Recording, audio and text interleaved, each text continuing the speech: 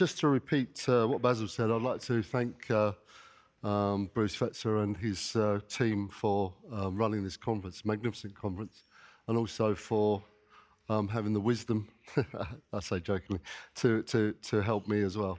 Anyway, so I'm actually just going to do talk about our experiment. I'm not going to do any sort of theory or mathematics behind this, and I'm just going to try and show you where we are.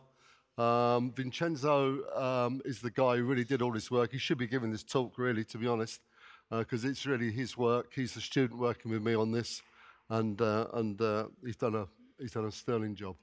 And so what we're going to talk about is actually how we do the weak measurement of spin, and we're actually going to do it with an atomic system.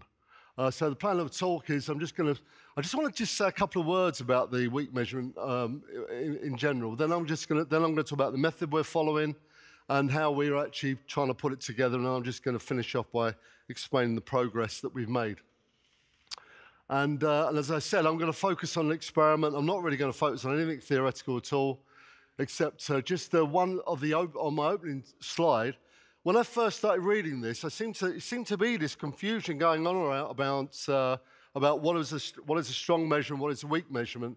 And so from my perspective, and hopefully this is correct, is that for me, strong measurement is basically von Neumann, and that is that when we are unambiguously measuring a full set of eigenvalues, okay, albeit subject to experimental error, but that's the attempt, that's what we're trying to do.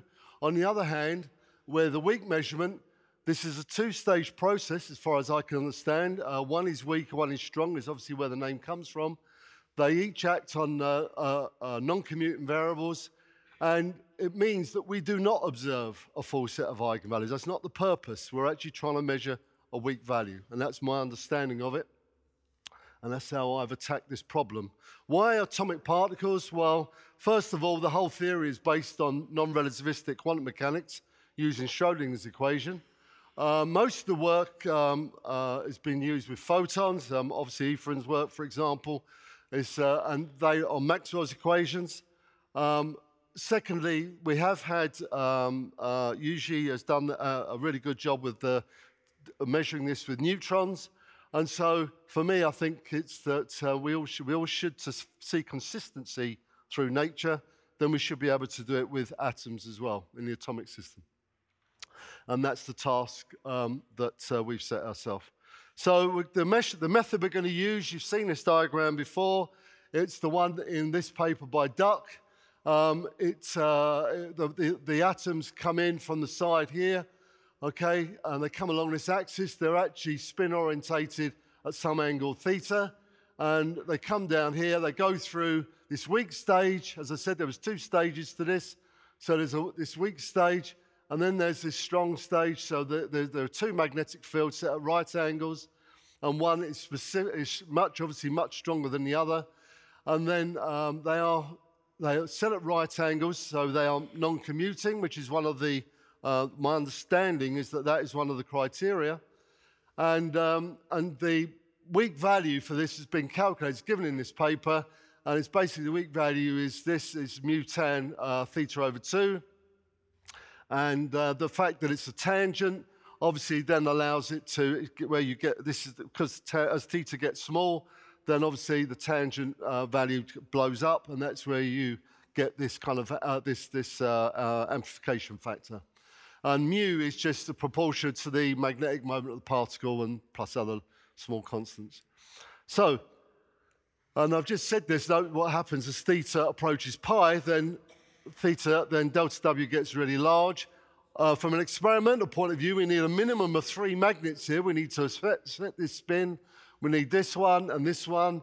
We also actually have an overall magnetic field because, fortunately or unfortunately, depending on your viewpoint, we live in a magnetic field, and so we need to nullify that. I won't show that on here, but that's something which we have to do in atomic physics a lot, is actually to nullify the effects of the Earth's field.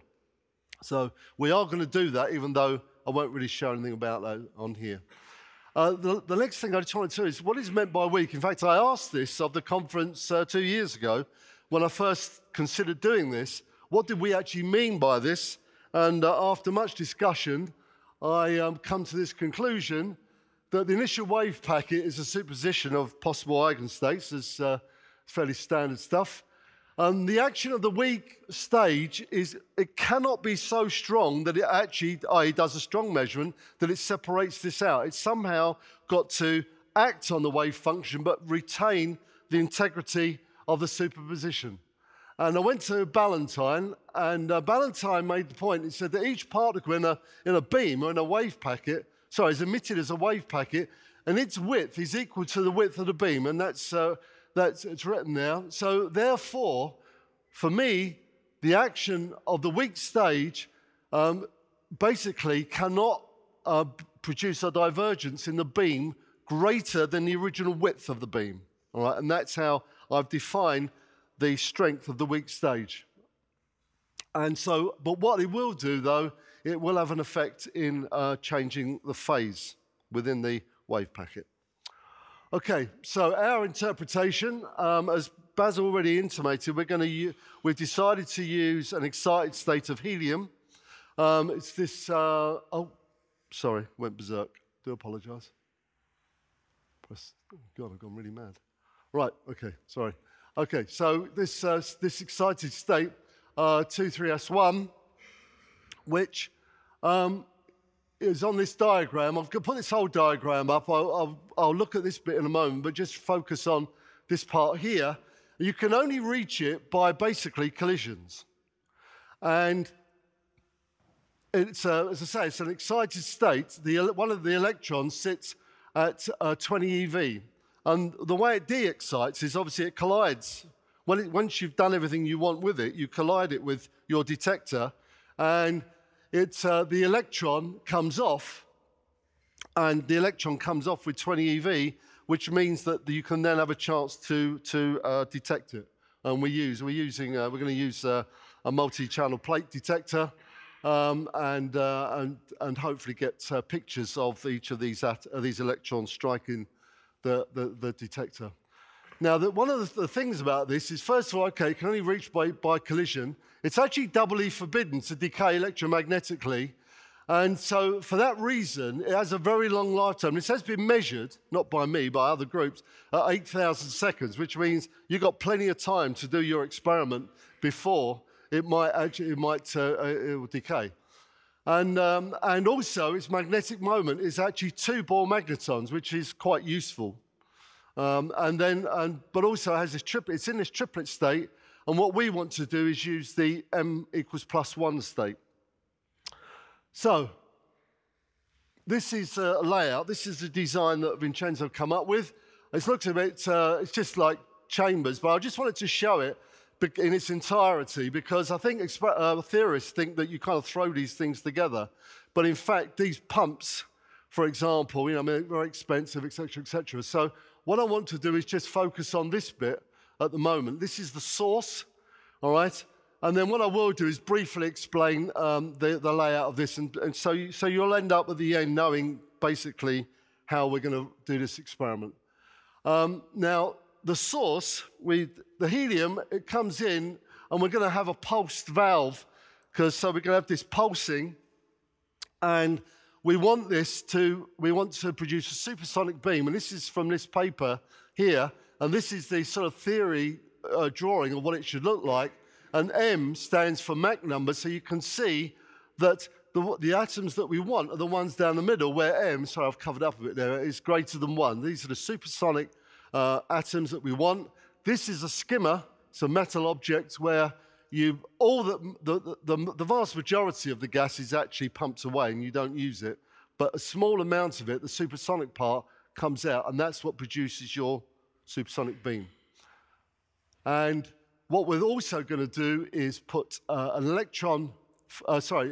filament and an anode with a strong electric field across here, so the electrons will then be accelerated across this space, and then will collide with the atoms, and then you'll get the excited states. Now, our engineering version of this, we've built this now, and the helium comes in here. This inside, this is a pulse valve, okay, and then this is the filament and the anode, and there you see this skimmer. And so the beam will come out the back end there. We've got this actually mounted. We've set up this test rig. It's mounted in here.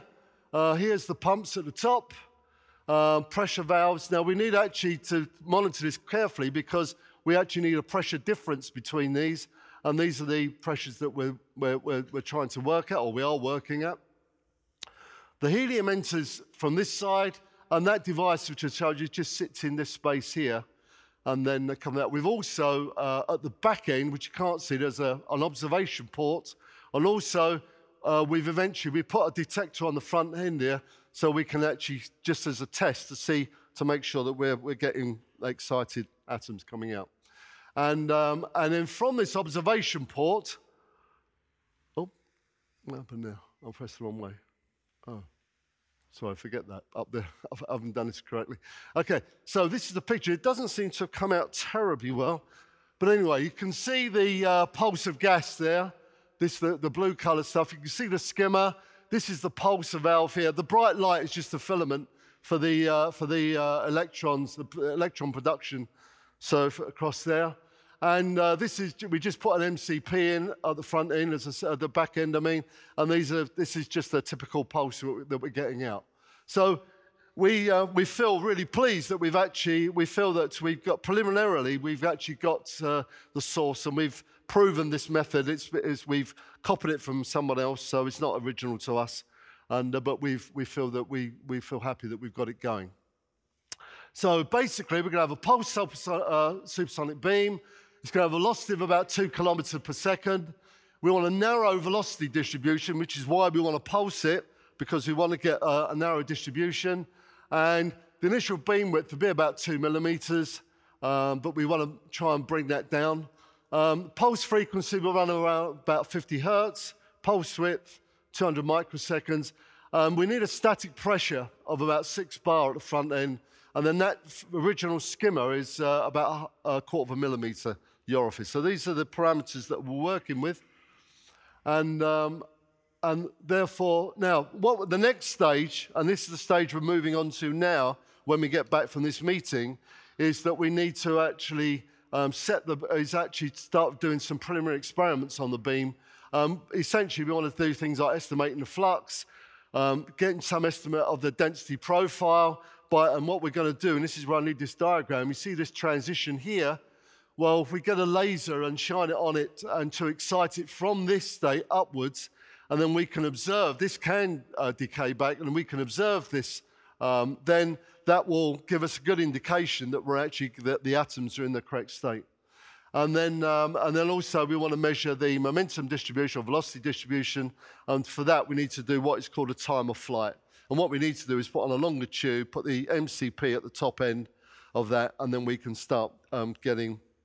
And the kind of distribution that we'll get, or we hope to get, is this. What you do is, because you saw that the plasma lights up, obviously, there's lots of photons, so that tells you when the pulse starts, that gives you your prompt signal. And then what you then do is you look for a secondary signal, and that's when you're picking up the excited atoms, and then you can work out by taking the mean value. You can get an estimation of your time of flight. And this, I don't think this is as narrow. We'd like to actually beat this. We'd like to try and get as much more narrow this distribution. Okay, so moving back to that is basically where we're up to. We've done a lot of that work. We're going to finish that off, and hopefully finish it off this year. And then what we want to do then is move on to the next stage, which is actually the stage where all the action happens.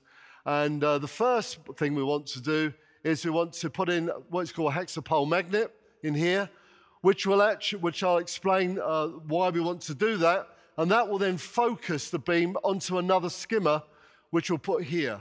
We'll put another skimmer, and then the resulting beam from that is when we'll have the weak stage and the strong stage, and then eventually, obviously, we'll have some sort of detection system over here. Here's the hexapole magnet. We've been onto a company who make these. The whole purpose of this, for some reason it's come out a bit odd. Anyway, it doesn't matter. Purpose of this magnet is to focus the M1 plus 1 state, which is what we want, All right. What we want to do is defocus the -1 state so they get spread out and then they'll get whisked off by the pumps. And the M equals 0 states will go through unaffected and won't really affect us at all. So we don't have to worry about those.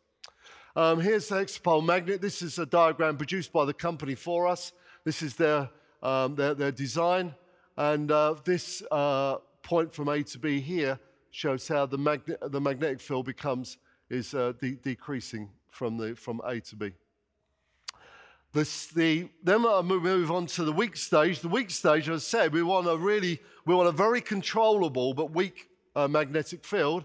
And what we're going to do is use a simple 2-wire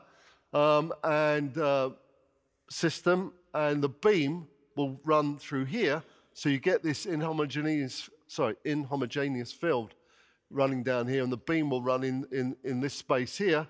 And obviously, by measuring the current of this, we can actually control the value, this field very, very carefully. This is the strong magnet. We're going to get this manufactured for us. We don't need to be variable. It can be fixed, so long as it performs the task of producing the normal Stern-Gerlach type separation. There's the beam that will be coming through in here. And then, as you can see, these will be linked together. So here's the weak one, here's the strong, and hopefully we will observe the weak value, which can vary from 0 to up to infinity. So what we want to do, well, obviously we want to observe it. That will be obviously a great thing. But then we want to explore the limits on the angle theta. We want to see how varying this will change the weak value, how it will change it experimentally. And also, I'd like to explore this strength of the weak magnet and actually test Ballantine in a sense and say, okay, if I start to draw it out, will I get to that point where the whole thing breaks down because the beam is now spread too far? So that's the experiment. That's how we're going to do it. And we'll finish off now, just the detector. It's a straightforward MCP. Those of you, a lot of people use them, and they're fairly common today in industry as well as in laboratories. And it's just, it's really a photomultiplier tube, to be honest. Only lots of little photomultiplier tubes, and where the electrons bounce down. And then what you'd have is a phosphor screen, which collects that energy, converts it to light, and then on the end here you have a camera, and you take pictures. Okay, all sounds very straightforward, doesn't it? Okay, finish it off then. So I've tried to explain how I differentiate weak and strong. I hope I've got that correct. I've also tried to explain how we're going to do it using excited helium atoms. I've said what we want to explore, and I think we've made good progress. Vincenzo's been working with me through this academic year, and I think in that year, bearing in mind that this conference 2 years ago, it was basically an idea in my head, and we hadn't got any further than that, and now we've actually got real stuff in a lab working. Okay.